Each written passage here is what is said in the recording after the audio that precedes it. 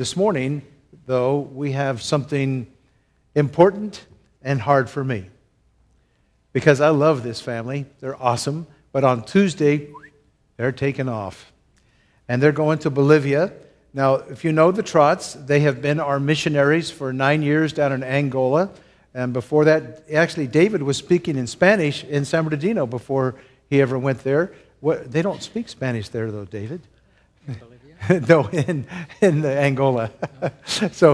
But he's going to go to another country now in Bolivia where they do speak Spanish. And they are going to be doing a mission there. God has called them there, they believe. And we are fully in support of them.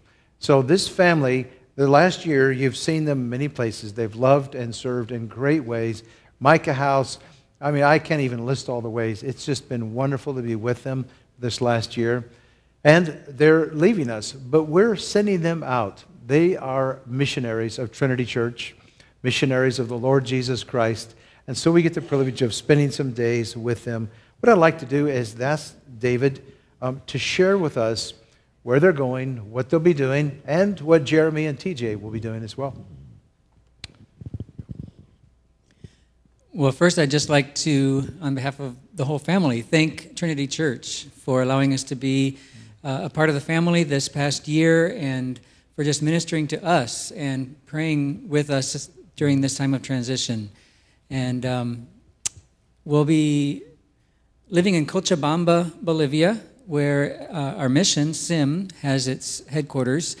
For the first year, I'll be the acting deputy director for our team there, filling in for some of our leadership who are on home assignment for a year.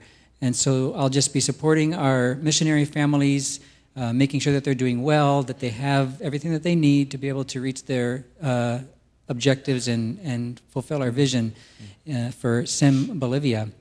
Miriam will be the health coordinator for our team, also ministering to the missionary families there, whatever health issues come up. Miriam will also have a medical ministry with children, orphanages and other children's ministries in Cochabamba. She'll be partnering with them to provide medical care for children. After the first year of being involved in administration, then I'll be teaching.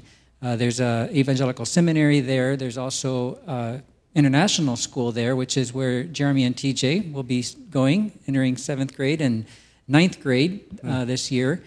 And Karachi Pampa Christian School is also an outreach to the community.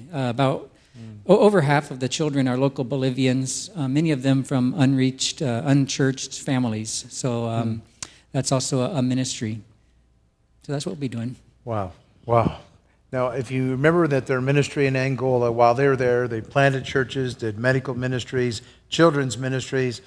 They did an AIDS ministry there. I mean, it's just so much. The Lord has already used them in great ways, and here they are launching out again. So we need to pray for them and just love them. Okay. All right. Well, I'm actually convinced they're going to Bolivia to have a break. Because if you've seen these guys around here this year, they've been everywhere. Like everywhere you look, there's a Trott serving somewhere. David, you've done a lot with middle school, and you've been on our Mexico trip with us, teaching a lot of our families about missions. And Miriam, you've served as a buddy, which also means we need a buddy because we're sending one to Bolivia. And then I've had the privilege of hanging out with these two young men in Elevate Middle School, and it's just been a blast. We have a slight disagreement about World Cup issues, but what we do agree on is we call it football, and that's basically where it ends. But they have been awesome. These are awesome boys, and we want to pray for this family, and we're going to send them and commission them in the name of the Lord. So pray with us, please. Yes. Father, I thank you for the Trott family. We are so grateful for them.